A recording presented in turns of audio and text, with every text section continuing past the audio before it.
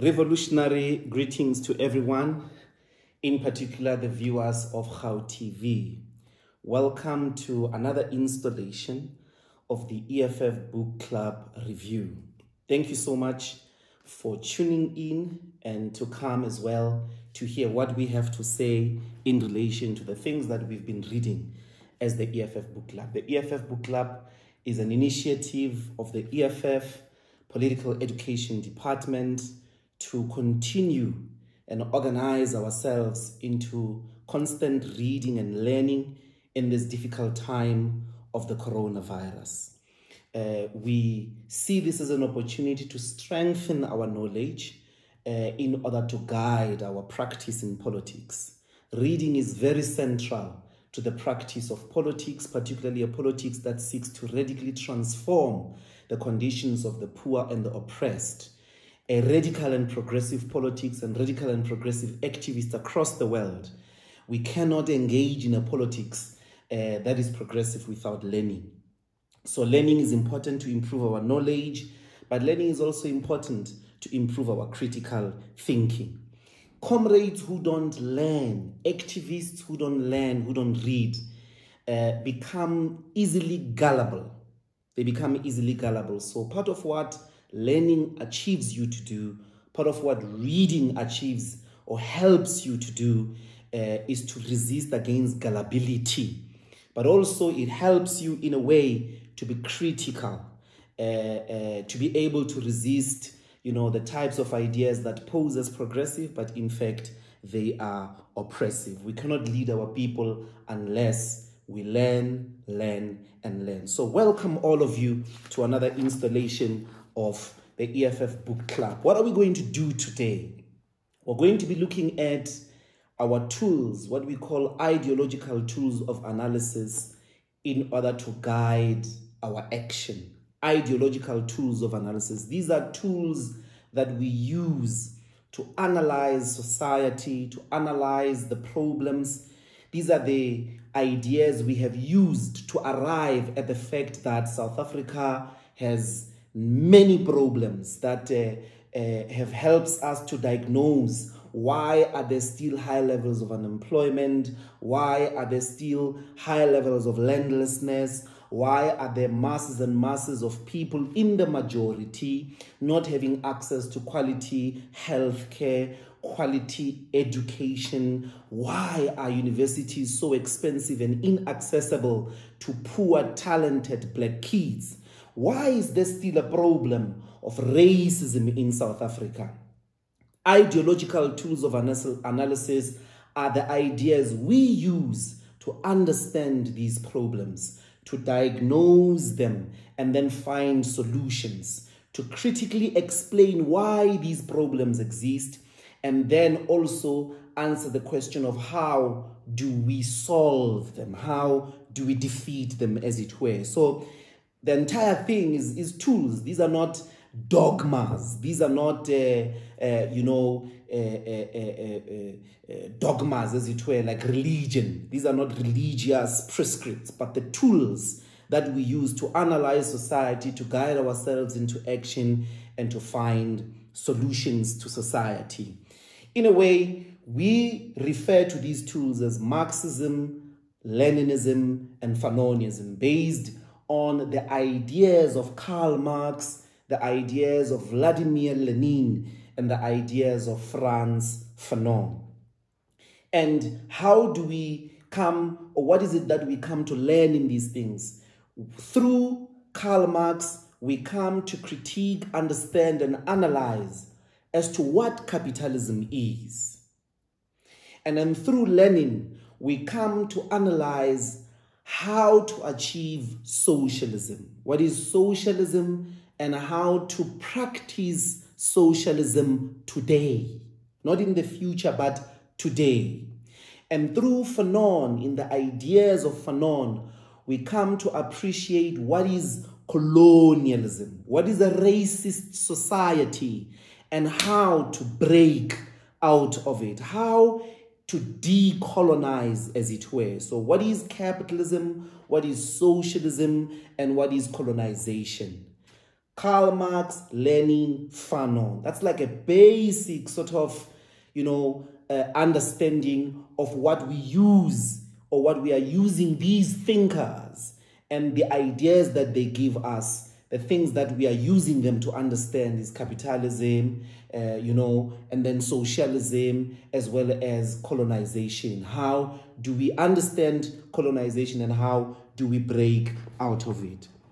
Within the ideas of these three individuals, or within the writings of these three individuals, remain a wealth of other complex ideas. We don't have time to go through it today, but for the purposes of the discussion today, I'm going to stick, as it were, to these sort of three aspects of life: capitalism, socialism, and colonization, and demonstrate to you how we use the ideas of these people to critically understand these concepts on one hand, but on the other, how to transcend them, how they help us in relation to our program of action, in relation to what the EFF is, what it does every day, and to understand its vision and what it seeks to achieve for South Africa, the continent, and the oppressed peoples of the world.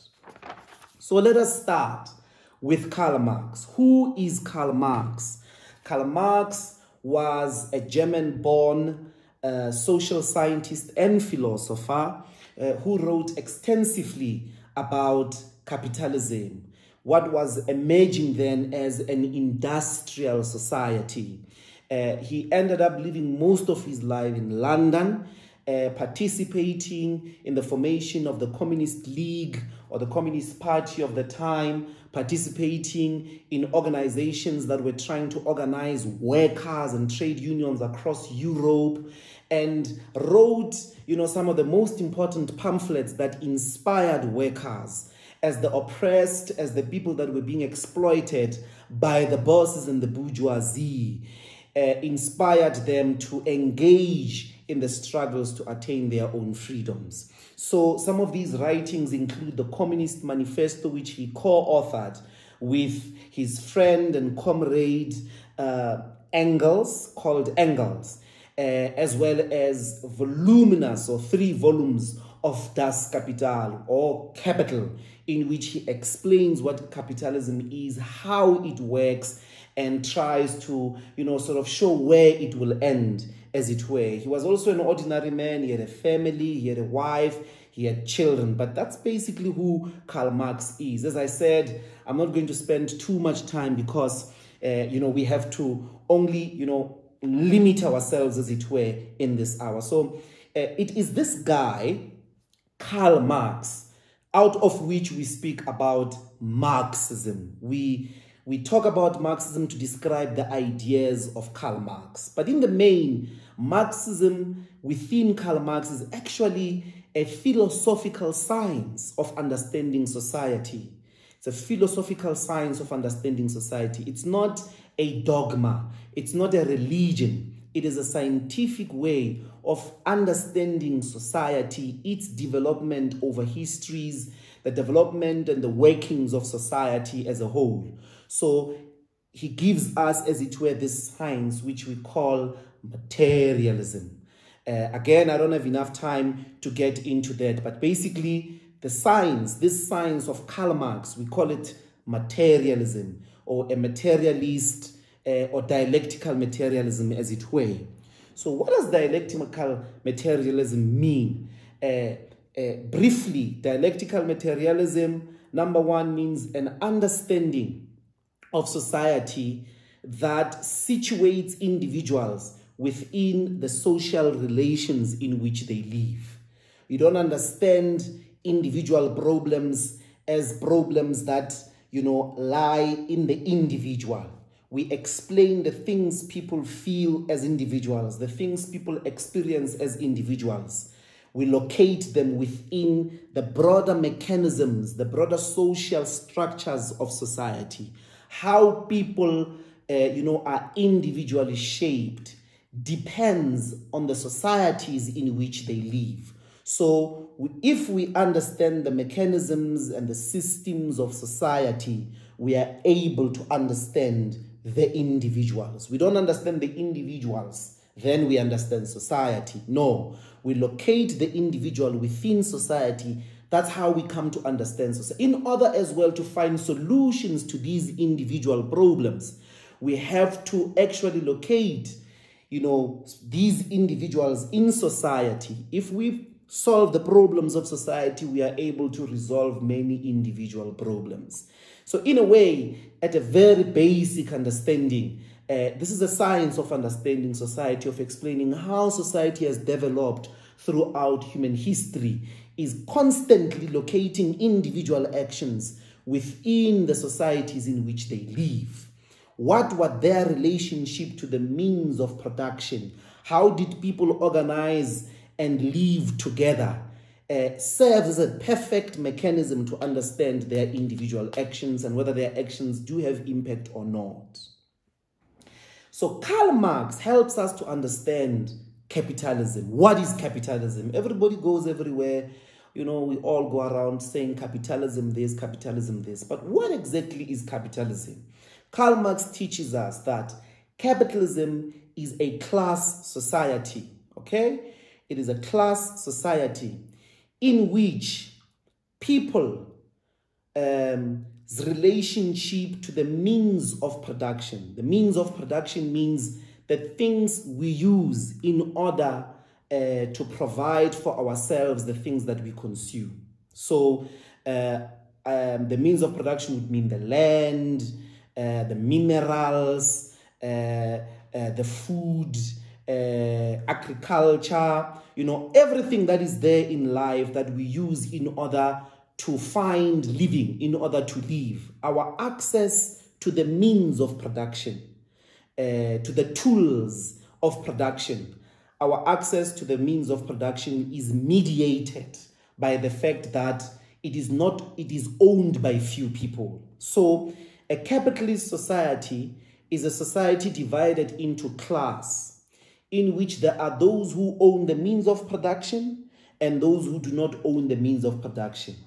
These who don't own the means of production, in order for them to live, in order for them to survive, they have to sell their labor.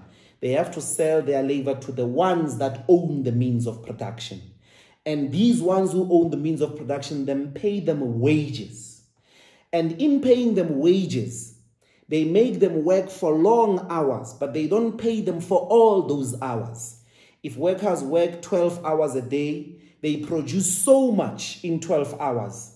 But if you take all the products that they produce in 12 hours and you think about how much those products actually make in the market, you realize that the wages represent either 2 hours or 3 hours.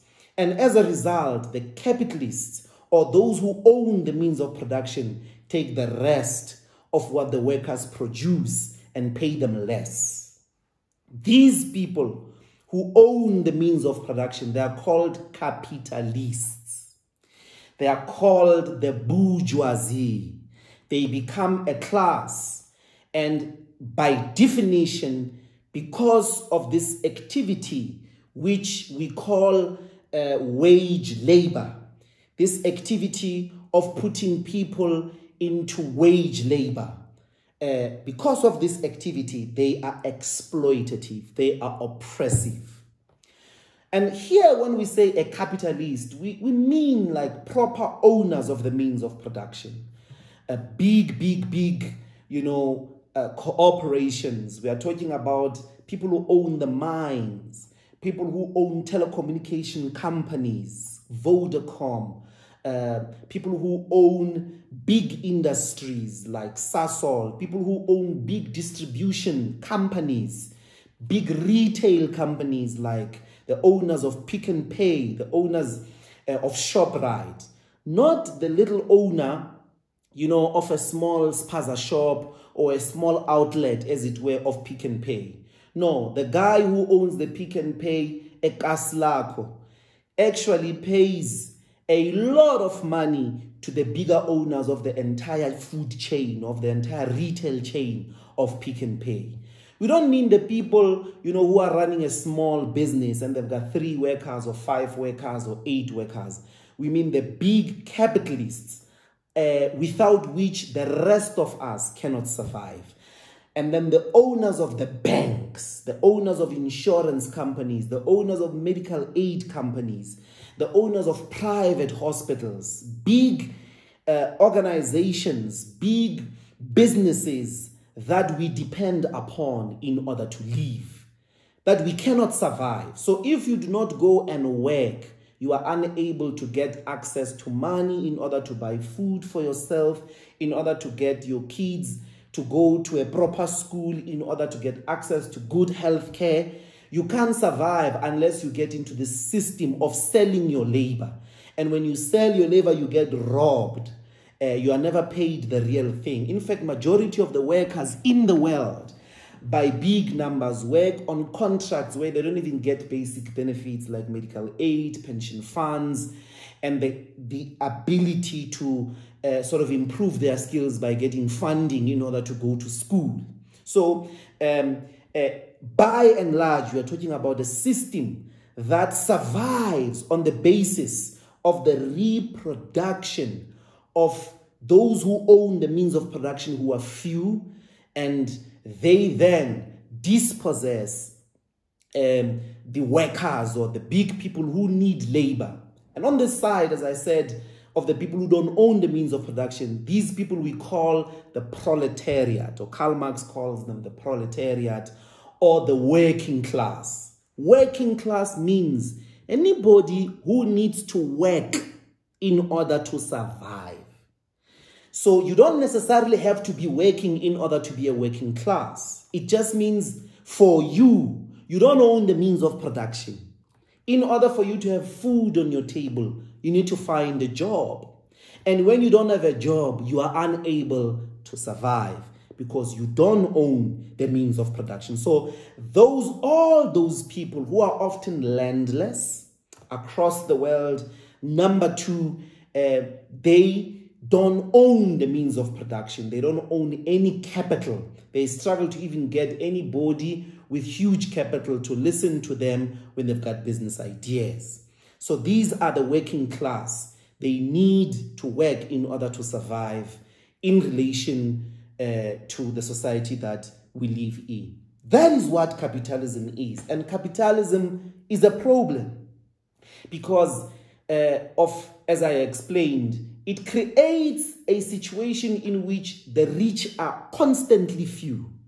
It is impossible under a capitalist society to have everybody being rich, because how you become rich has nothing to do with how brilliant your business idea is.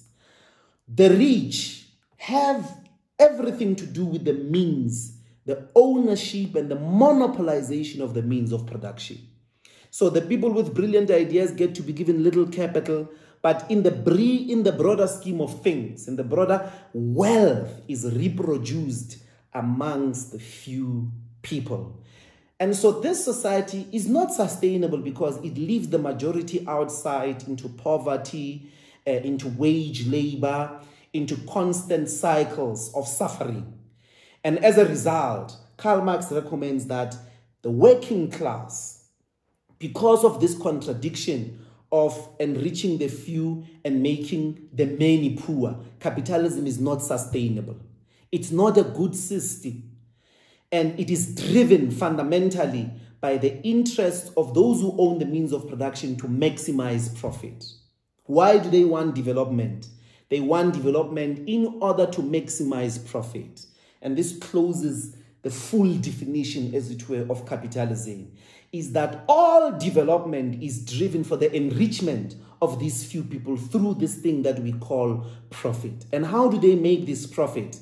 They make this profit by the constant management of the wages. They make sure to extract from the power of the wages of workers, pay them less and take as much as possible for themselves, which is what is called surplus value or profit. So in order for them to maximize profit, they need to constantly pay people less than what they deserve. But in this whole schema, they are motivated and they mobilize the rest of society to be driven by profit maximization. So that is basically what happens. These two classes, largely, they can be constantly in a capitalist society other, forms of relationships to the means of production. But by and large, a capitalist society is divided into these two antagonistic classes: the capitalists, who are the owners of the means of production, and the proletariat or the working class, who survive by selling their labor. And therefore, Karl Marx is motivating for the working class to unite, and to realize that they are the real producers, that without the capitalists, there can't be production in society. Even if capitalists could have all the machines in the world to do the work that the workers are doing, they still need workers to consume the products that the machines are going to produce. So it's not a very sustainable way of running society. So the workers must unite, realize that they're the real producers, and enter into a struggle to liberate themselves from the bourgeoisie or from the capitalists. How do they do that? They must struggle to free the means of production out of the few hands into the hands of the many, and make sure that they drive these means of production to produce for the people and not for the maximization of selfish interests of profit. Now we come to Lenin. Lenin was, a leader, a Russian socialist, a Russian revolutionary who led actually a real working class revolution.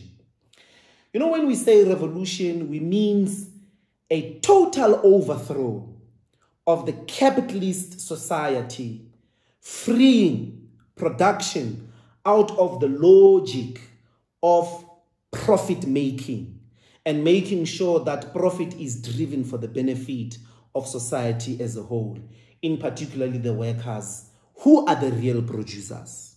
So Lenin was a Russian revolutionary who led in 1917 a Russian working class-led revolution that inaugurated one of the first sustainable experiments in a socialist practice. Okay?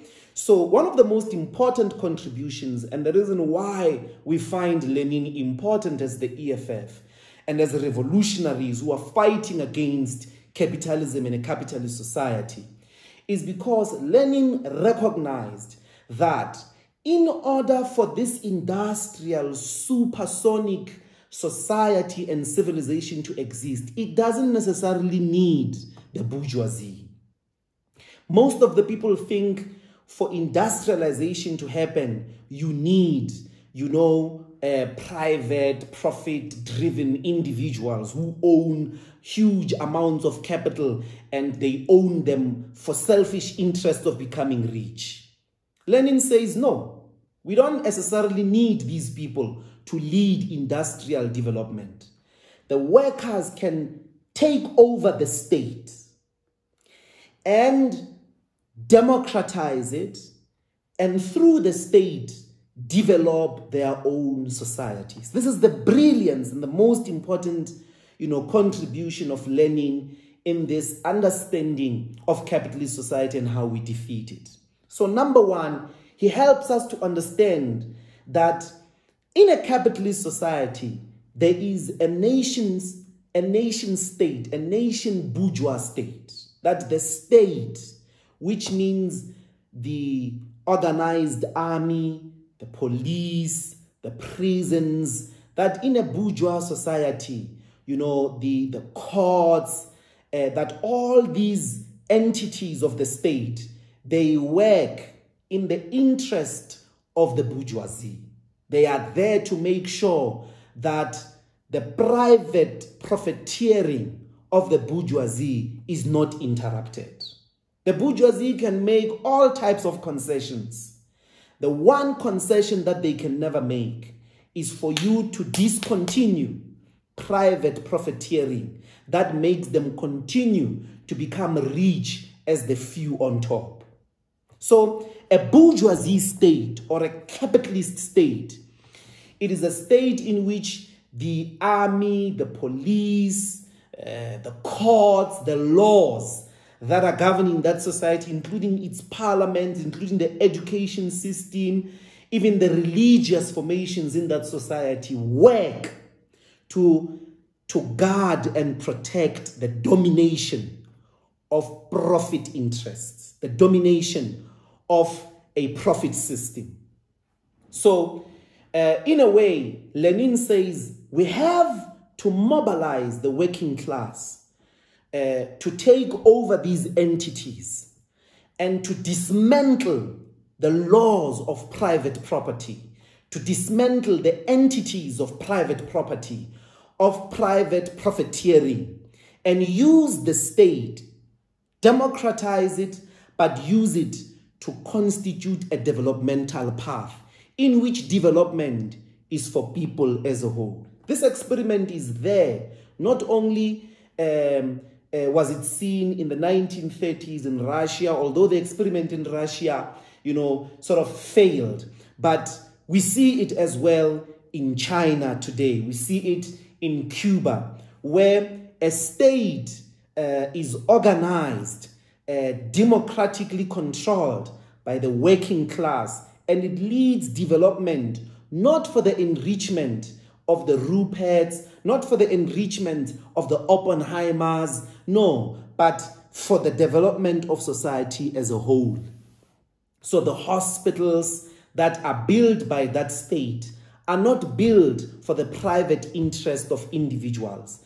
They are built so that they are qualitatively accessible to everybody and anybody who is sick.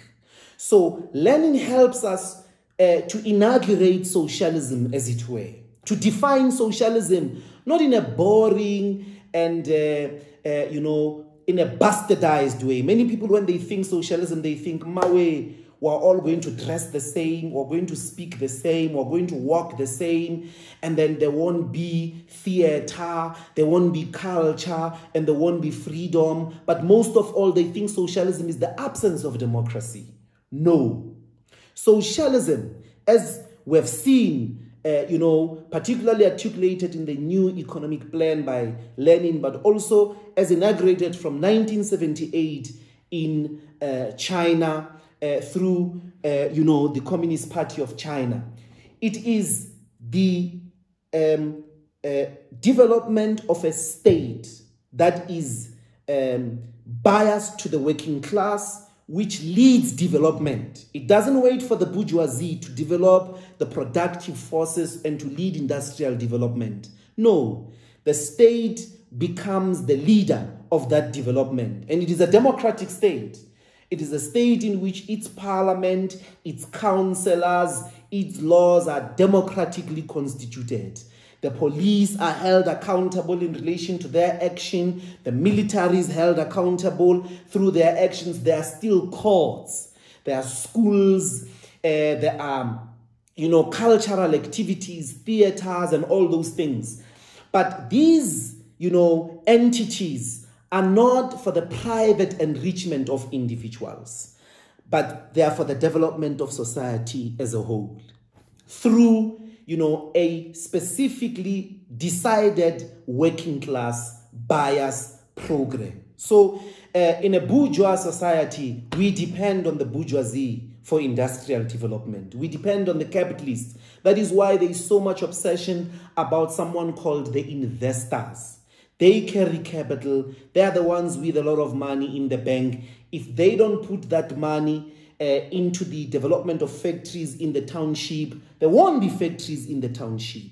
But under a socialist society, we are able to democratically decide that we are going to have these factories where they will be. The state decides those things. It is able to have its own developmental program and doesn't wait on some capitalist to come and invest. Even if there can be somebody with money who comes to invest, such an enterprise, such a company will not be for the private profiteering. It will be driven for the development of society as a whole. And this socialism is seen as a transitory state. It is a transition phase to the ultimate society in which there is no class, where there is no private ownership of the means of production. where these means of production are socialized.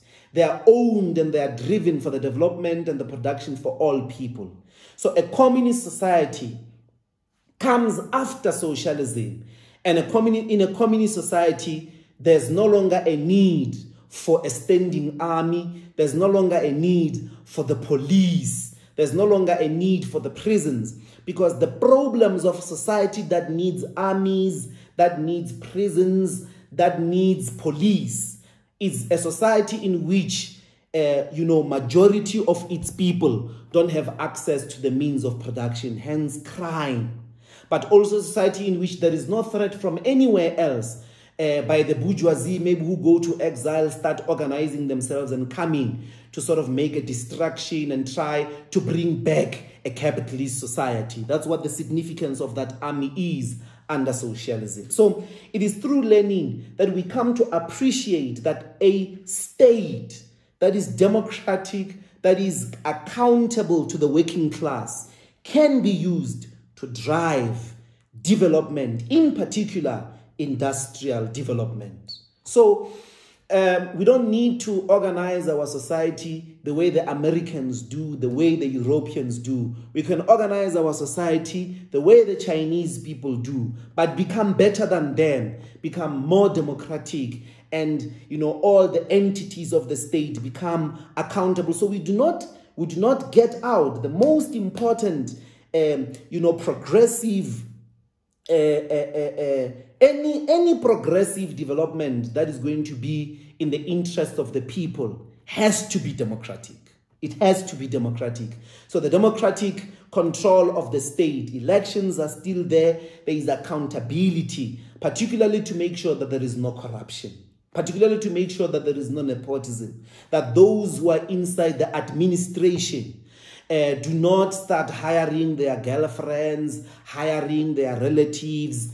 In order for that not to happen, we need democracy. We need open, accountable, and corrupt-free government, as the EFF always says. But such a government can get involved in the development of the economy. So at the moment, people say, no, the government must not get involved in running companies. The government must not get involved in running industrial development, because governments can't do that.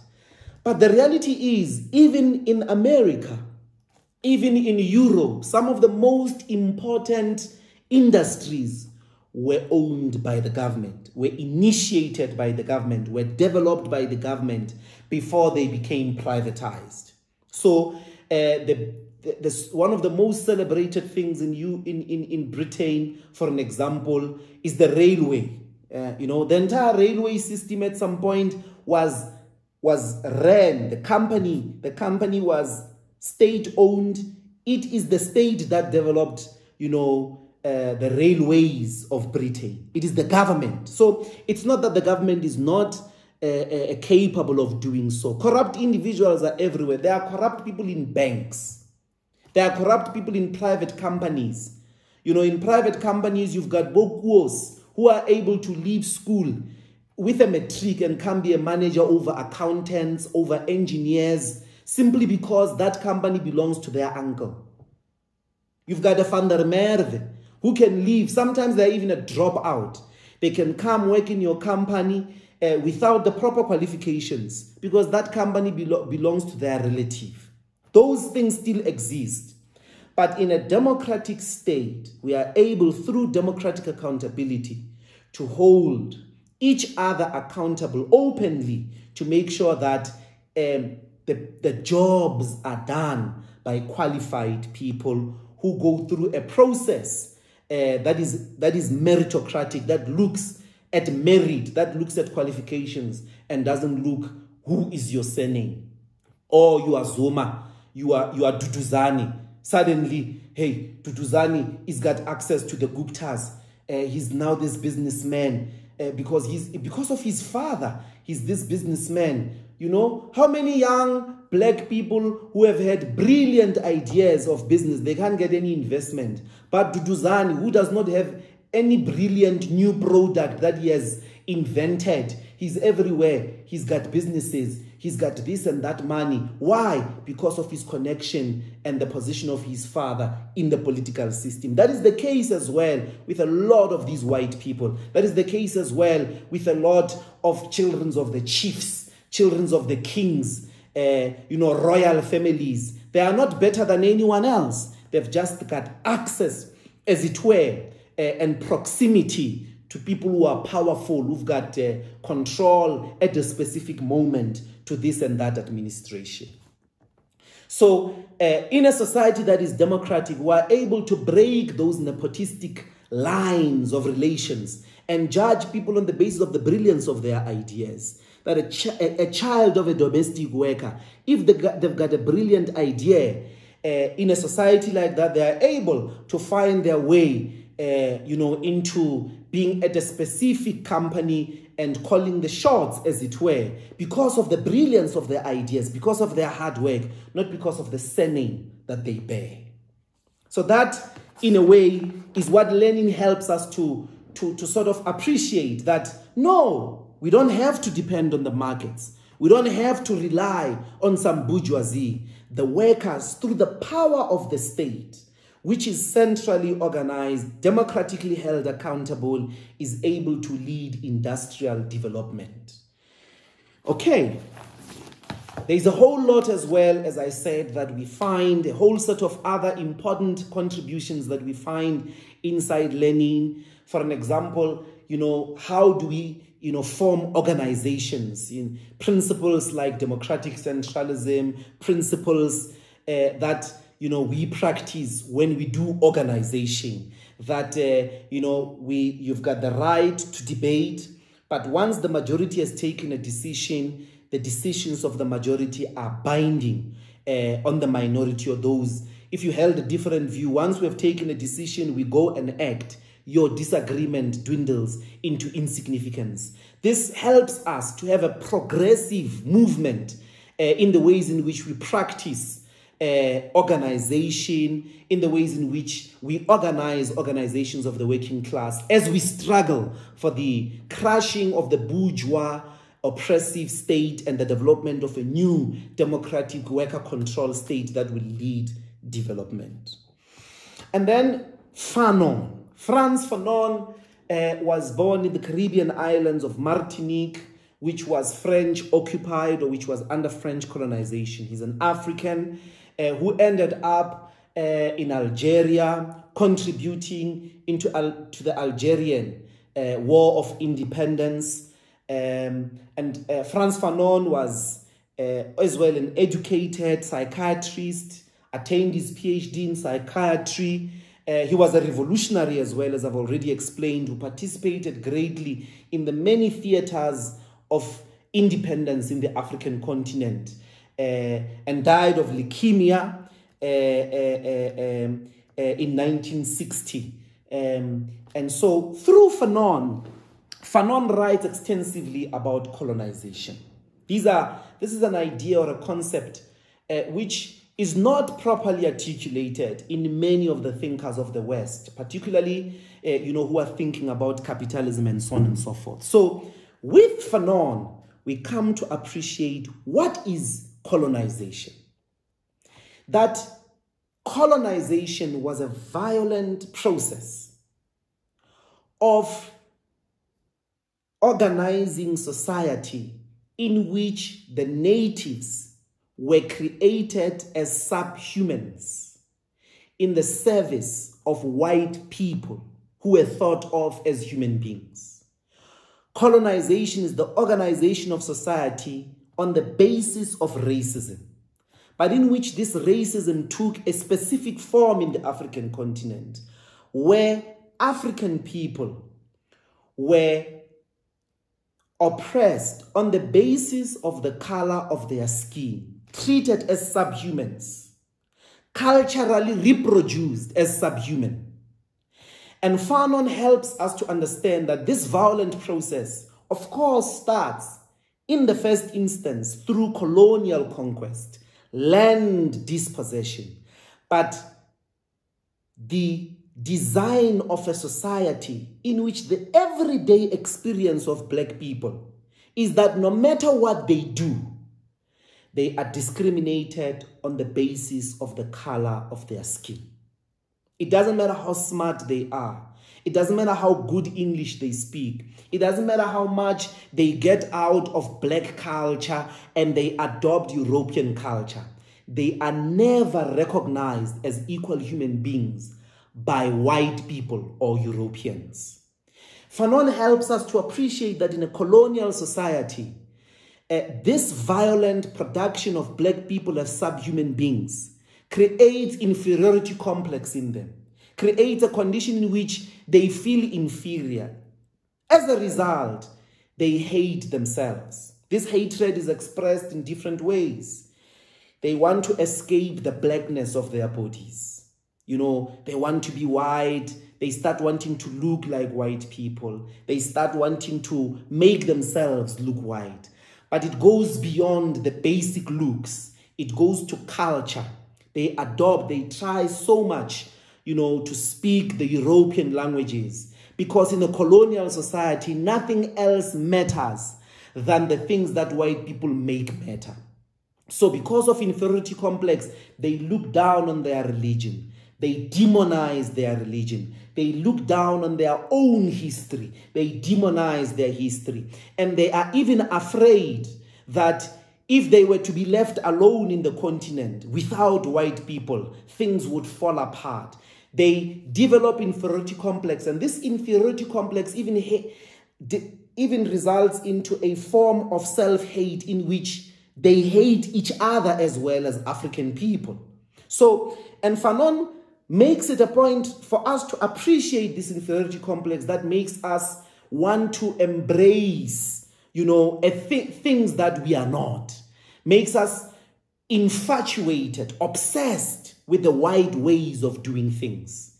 He says that we must appreciate that we feel this way. It's not our fault. We feel this way because we have been produced by the colonial society not to want to be ourselves, to always want everything that is approved by white people, everything that is celebrated by white people, everything that, white people say is right, that is what is right. This condition about black people is created by colonization. That even after African countries have gained independence, even after white people have given you your own freedom, you still want to be like them. You still want to please them. You still want to do everything in the ways that make them clap hands for you. And he says that this is the sickness of having been colonized, of having been oppressed on the basis of the color of your skin. This specific form of oppression is not found in other societies. It is the humiliation that African people have felt, have experienced under colonization, and all African people across the world are viewed in this way. That blackness represents evil, it represents incompetence, it represents no ability for self-control, it also represents, over-sexualization, as it were. And in order for a true decolonization to happen, in order for us to break out of colonization, Fanon encourages us to be aware of this inferiority complex that makes, even in post-colonial societies, people to want the approval of white people. That true decolonization has to crush whiteness. Whoever wants to be white in the world can only be white by having black people. So all white people are racist. And anybody who wants a world that is truly equal must want the elimination of whiteness, the elimination of a white identity, the complete crushing of white identity. Because whoever wants to be white means they want others to be black. No white person says, no, to be white just means, us who come from Europe. No. Then you can call yourself European. But you only say you are white because you want other people to be black. So Fanon helps us to appreciate this racism, helps us to understand that a true decolonizing world, a true decolonization is the crushing not only of a colonial state, but the complete elimination, the complete crushing of the conditions that make whiteness to be there. What are these conditions that make whiteness to be there?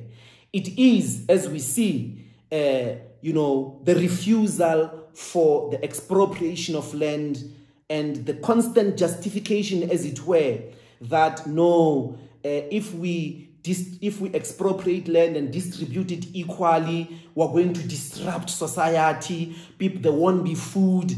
There must be a gradual, development, and there must be a gradual taking out and allocation of the land. Why? Because, black people owning the land, there'll be too much disruption. That is the most racist, self-hating view.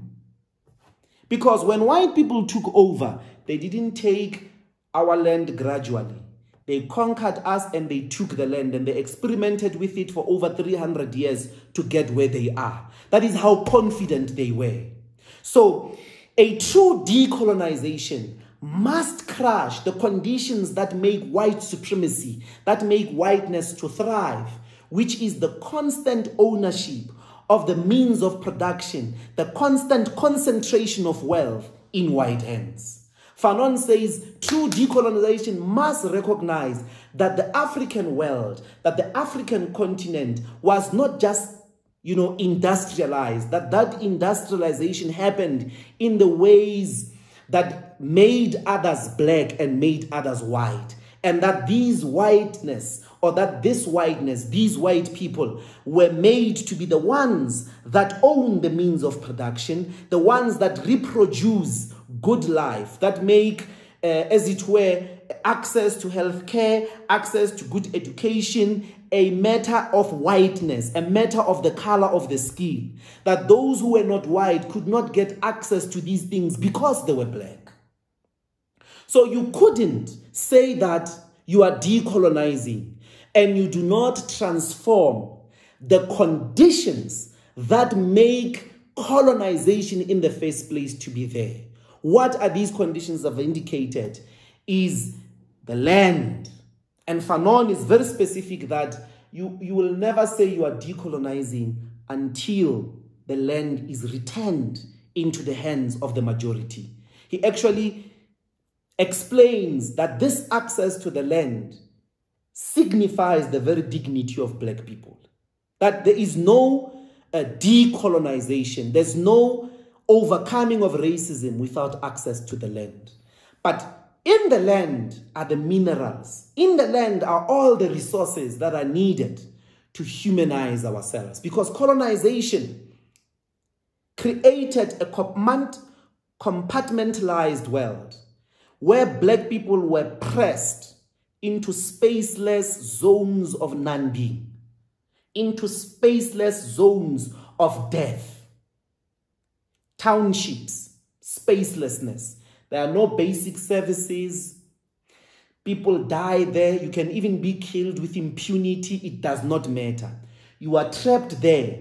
And the army, the police are there to ensure that you stick and stay there and never disrupt white towns or settler towns, which are towns that are developed, where there are basic services, there is access to quality healthcare, access to education, and so on and so forth. To crush this compartmentalization, Fanon says we must be prepared to unleash all forms of violence. We must be prepared to die for our freedom. So as a result, the crushing of white supremacy, the crushing of colonization requires a preparedness of the fight to the death. Unless we return those things, we remain in a condition of blackness. We remain in a condition of subserviency. We remain in a condition of subhumanness, of animality, of being treated like animals, of being treated like non-human beings, like perpetual children who don't know how to run their own affairs. That every time, everything that we have to do, it must be done under white supervision. That it is not good unless it's got white affirmation. Fanon helps us to appreciate these things, to appreciate that indeed we are black, and to begin to appreciate that to be black is not evil, it is not bad, to begin to appreciate not to escape our bodies, not to demonize our history, not to demonize our culture, to take over and with the utmost confidence and make an unequivocal, unapologetic struggle, engage in an unapologetic struggle for the total emancipation outside this condition of blackness. So, having said these things, that's Karl Marx, or Marxism, Leninism, and Fanonianism, I just want to conclude by a basic description of the South African society. How do these concepts, how do these ideas help us to understand South Africa? And how do we change this South Africa? Number one, we're able to, through these tools of Marx, Lenin, and Fanon, to demonstrate that South Africa is a neo-colonial capitalist state. A neo-colonial capitalist state, meaning it is a capitalist state that sustains white people as a privileged race over black people. Even the democratic transition of 1994, it was all meaning. It was, you know, the negotiators of 1994. We don't falter them. They were well-meaning, they had good intentions. But unfortunately, you cannot negotiate with racism. You cannot negotiate with colonialists. Fanon told us a long time ago, you don't negotiate with colonization. If you negotiate with colonization, the colonizer is going to remind you tomorrow that she or he is the one that gave you your freedom. They are going to dictate the pace of your freedom. They are going to tell you, oh, take the land firstly in 10% in 30 years, and then take it in 5% in 40 years, you know, so that you don't disrupt, you know, society. What they really mean is that so that you don't disrupt the situation in which they always are privileged as white people. So, South Africa is a state that democratically advances white supremacy at the expense of black people. That is what South African society is for us. And we're able to analyze it this way because of our adherence to Karl Marx, Lenin, and Fanon. What do we seek to do? What is it that we are engaged in when we say we are engaged in the economic emancipation struggle, in the economic emancipation freedom? We are looking for the total decolonization of South Africa and the establishment of a democratic socialist state for the development of all people, regardless of their race. Meaning, when the EFF government takes over, it has to make sure that the Constitution is explicitly, it has to make sure that all the institutions, all the laws are freed of colonization, are freed of every element that makes white supremacy thrive. We have to free society of the mechanisms of creating white people's only institutions. We have to make sure that we crush the conditions and the ability for the perpetuation of white supremacy, of separate white development, of separation of white people as a people that must always be on their own, develop on their own, be rich on their own, be the only ones who've got access to quality things. We have to free all the resources to make sure that they benefit all of us. And unapologetically make that development specifically free the oppressed. And who are these oppressed? The oppressed are the black people. So we engage in this struggle with that commitment for the total economic emancipation, appreciating that there was colonization in South Africa, number one. Number two, that 1994 and democracy did not crush colonization, and that capitalism is not good Even if that capitalism can be without a race, capitalism is not good. It always results into massive inequalities where majority of the people don't have access to the means of subsistence, don't have access to the means to make themselves live. Therefore, our struggle is a decolonization for the establishment of a socialist democratic state, for the development of society on the basis of people and not profit. This is possible. This is our struggle. This is what we invite the people of South Africa to participate in. This is what every day, when we wake up as fighters, as revolutionaries, we fight to achieve here in South Africa. I just want to say the last final things. Number one, such a struggle has to be internationalist. One of the most important commitments or most important principles in this struggle is a commitment that such a socialist democratic state cannot survive without the democratic socialist emergence of the whole world. So the workers here in South Africa have to have solidarity with the workers in Zimbabwe, have to have solidarity with the workers in China, have to be in solidarity with the workers in Italy, the workers in Brazil, and so on and so forth. We have to see that this system must emerge, not just in South Africa, but across the world. The development of South African workers is impossible without the development of the rest of the workers of the world. The other important aspect is Pan-Africanism, the total commitment to the liberation of Africans across the world. Your total commitment of fighting racism everywhere it rears its ugly head in the world. The appreciation that African people all over the world are discriminated against on the basis of the color of their skin. Whether they're in China, whether they're in Japan, whether they're in America, whether they are Americans. Beyonce is as a kafir as me. It doesn't matter how much rich she becomes. It doesn't matter that Kanye West today is a billionaire. In the eyes of white people, he remains a black person. He remains a subhuman. And one day they are able to demonstrate that. So, is to understand the Pan-Africanist solidarity means that we recognize that anti-black racism exists across the world, and it finds its origin in the colonial encounter in the continent, which resulted into the transatlantic slavery on one hand. So that slavery movement that resulted in a lot of Africans being there in the Caribbean, in Latin, as well as in North America, as well as in Europe.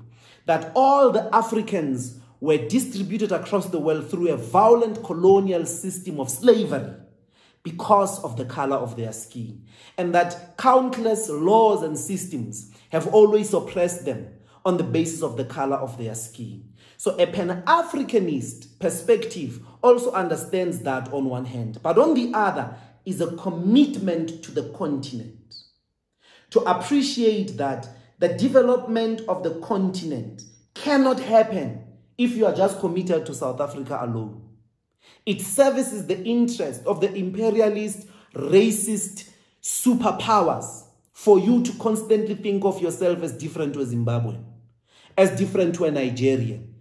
The division of Nigerians and South Africans only benefits white supremacy, because the greatest threat to white supremacy, the greatest threat to racism, is the unity of Africans. In fact, we benefit more if we were to develop the continent as a whole.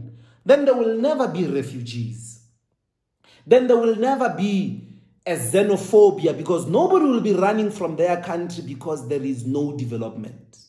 So a Pan-Africanist commitment is to recognize that we are all affected by a colonial system, and therefore our destiny is the same, that we've got one destiny, which is the development and the freedom of all African people to live in peace and harmony together, and not only as African people, but also together with the peoples of the world.